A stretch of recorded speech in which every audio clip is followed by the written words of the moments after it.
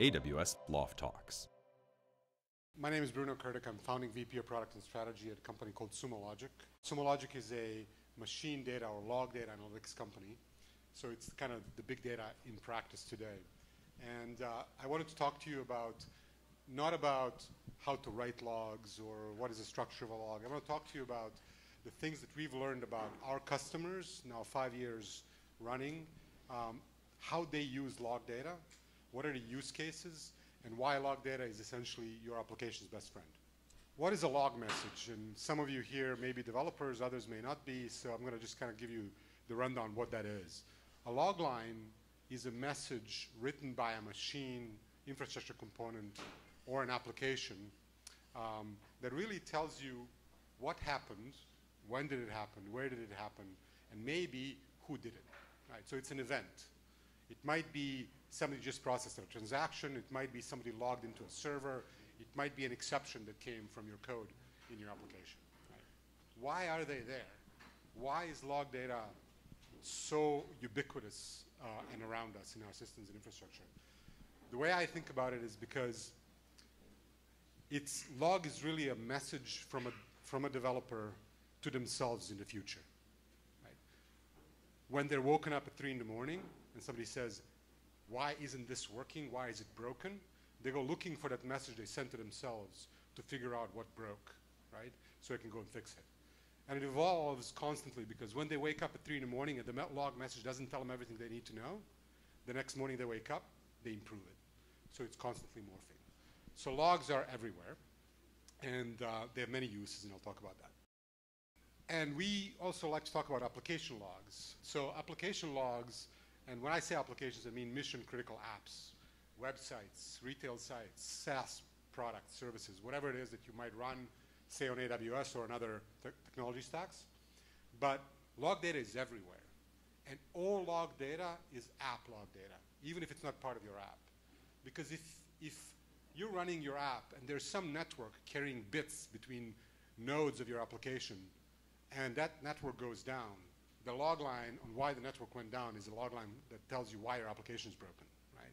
So it's really everywhere. It's in your continuous delivery systems. It's in your operating system. It's in your applications platforms like databases and web servers and other things. And ultimately, it's also in your application module, the stuff that you write in Java or Scala or whatever you choose to write your code in, it lives there as well, right? And it's all useful and it's all important because if you don't have visibility into it across, you're to some degree running blind. So logs are really hard. There's a variety of reasons why they're hard, and one of the reasons is really because they look like that, right? And I had to cut this off. This went on for pages and pages, right? This is a single log line, right? It's some sort of an exception that some code threw up on our own production system, right? And getting insight out of this and figuring out what it does, what it did, and what happened is not easy, right? But when you zoom out a bit, log data is hard for 3 really macro reasons. The first one, it's really high volume, okay? So 300 gigabytes of data for one of our customers, and we have customers for whom that's at 10% of their daily volume, is 1 billion records, right? So it's essentially machine data, right? And if you believe Moore's law, and machines can do twice as much every 18 to 24 months, they're also going to tell you what they're doing twice as much every 18 to 24 months. And it's an exponential curve, right? So volume is big, and you got to deal with the whole thing. Second, it's variability. Log data is also very diverse. There are no schemas. When a developer wakes up in the morning and wants to fix their log line, they just change a printf statement, and next day, there's a new log line that appears, right, with a different schema. And there's heterogeneity in infrastructure, so all of the upgrades to your infrastructure, to your app components are constantly adding new log lines or changing old ones, and it's totally variable. There is no schema you can depend on, right? So that makes it hard. And the third reason is its velocity. Log lines are most useful when you understand what they're telling you as soon as you can catch them, right? Because it's an event of something occurring. It doesn't really matter if you catch something occurring 30 days later, right? You want to know now. Like something broke, you're having an issue, you need to understand it quickly and now and react to it, and handling it at that velocity is difficult as well. Okay, so don't get depressed. They're also very useful, and it's really worth the trouble. And what I'm going to talk through the rest of this talk is about the use cases and the value you can get out of good logging practices and good logging analysis that is available to you today. You can really use it for a variety of things. This is a subset of stuff, right? So performance and KPI measurement, right? Your app, your infrastructure, your systems are generating all kinds of KPIs that are important for you to understand as you run your business or your app. You can use it to operate the app. You can troubleshoot. You can look for root causes of failures, all kinds of stuff. You use it for security and compliance, right? You're building a retail app? Are you taking credit cards? Do you need to tell the auditors how you're handling that data? Is your security team going to let you put it on Amazon outside of their control? All these things, logs will help you justify and defend. And finally, it's really agile BI. Logs have so much information that can help you run your business and mine for intelligence about your customers, about your application and other things, that it can be really invaluable, right? So what I've found across our customer base, typically when we talk to somebody who's a pretty high-end tech shop, they use it for only one or two of these things, right? And there's a lot of value to be gained if you look at this holistically. Let's talk about operations, right? And what can you do when you need to operate your own app to help you run it? Like if you're running a SaaS service or something that's customer-facing online, what can you do with it? You can measure performance, troubleshoot, but actually let me go back and talk about it in concrete terms, right? Ultimately, if you do this right, it can help you even predict the future, right? You can actually project and know what is about to happen and get proactive and get yourself out of the reactive mode. So this is actually one of Sumo Logic's own dashboards. It's purely powered by logs that we generate on our own platform. And this is one of the many that our operations team uses to monitor our own production application, right? We run several thousand EC2 instances. We use a variety of technologies on the AWS stack. We have many, many modules that we run. And a few things that this tells me, that we can tell you here. So for example, this is telling us how are we doing in terms of generating errors and exceptions based on our own internal application modules that are all written in Scala and Java, and whether there may be an issue somewhere in our production system based on what we see here. Over there, we're doing analysis of our statistical analysis of our latency. So what matters to us is how fast are we running searches on behalf of our customers. And this gives us a very detailed view on how we're doing in delivering on our SLAs to our customers on a very, very granular level. Right? Down here, we're measuring access and transaction counts that our customers execute. We have several hundred customers on a single multi-tenant engine, right? And so it really matters because when something breaks at Sumo, we break every one of our customers, right? Not just one, we break every one of them, right? So it's very important for us to know what's going on and what we're doing. And down here, we're monitoring load by each individual cluster. And this particular picture here shows you that somewhere at 1:45 p.m., up until then, we were having some issue with one of our clusters because the load was higher than anticipated, right? So it's helping us gain visibility into what's going on with our production system. So because this is an AWS pop-up loft, I want to talk to you about what is AWS enabling you to do with their own logs, the logs that are powering stuff that your app is running on. So AWS is really ahead of its time in terms of delivering this information when you compare it to any other platform out there, right? So when you look at what you can gain there is you can really measure how well is the AWS infrastructure performing. You can understand how is your deployment being touched by APIs and people who are managing it, right? You can understand and measure experience that your users are getting if you're using the CDN stack or something else, right? So I'll walk through some of the typical logs that are generated by AWS platform and talk a little bit about how useful they can be when you're managing your own application running on AWS. One of the most popular data feeds from AWS was launched about 1.5 years ago. It's called CloudTrail. So this really is an audit from AWS that tells you exactly what the AWS APIs are doing to your own infrastructure, right? So here we're showing access and activity or actions taken by your own administrators or developers on top of your AWS account in this particular time period, right? I think that time period is the last 60 minutes, right? So people are running instances, they're changing accounts, they're terminating instances, they're creating networks, they're doing all kinds of things, right? Has anybody here heard of a company called CodeSpaces?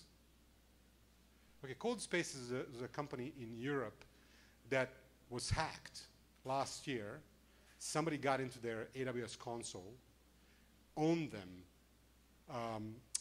tried to extort money. When they didn't pay, they started deleting their data, deleting their instances, and they could not recover. They shut the business down, right? That's how bad it was.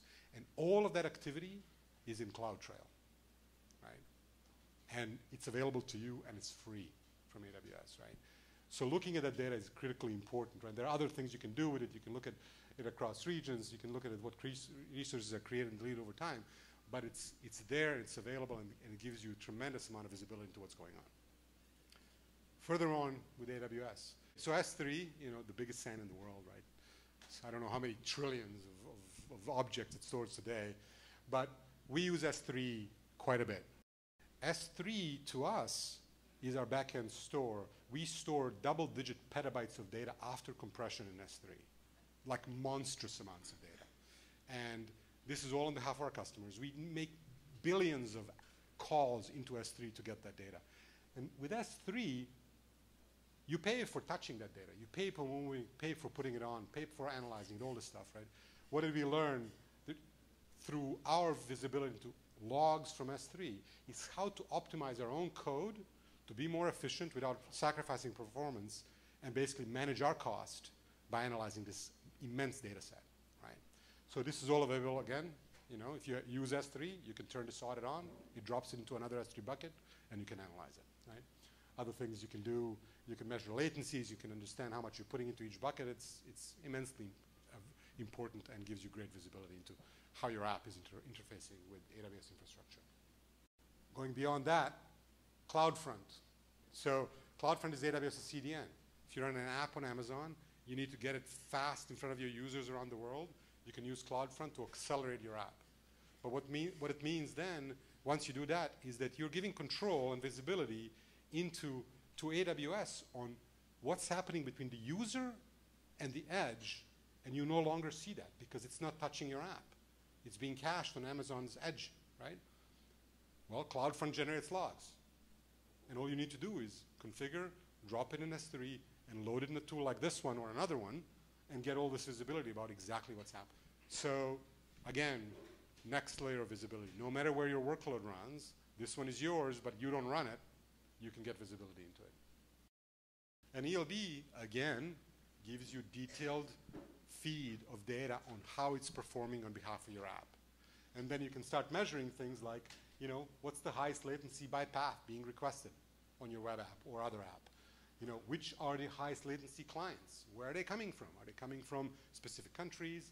You can look at it based by app. If you have multiple apps, you can tell which apps are not reacting well to requests, which ones are, right? So it gives you visibility into that can actually help you optimize your business and optimize how your app serves your customers, right? And then last but not least, this is really exciting. This was announced by AWS last Friday. It's called VPC Flow.